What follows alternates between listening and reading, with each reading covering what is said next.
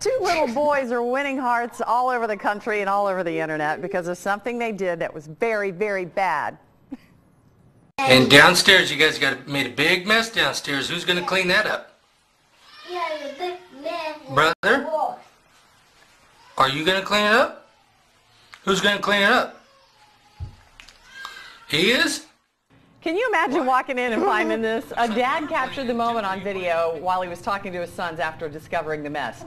It seems they covered themselves and the whole house in paint. Oh my goodness. They admitted they built a staircase to get to the paint, and then they tried to laugh it off when Dad laughed, but unfortunately they are in some big trouble. That's one of those moments, and we all have them with kids, where they do something that just cracks you up, but you don't want to show them that you think it's funny. Because they're in trouble. Oh my. They are adorable. Can't though. you just see them, those stacking books and on top of chairs and on top of this, that, just to get to the paint to begin Little with? monkey climber things.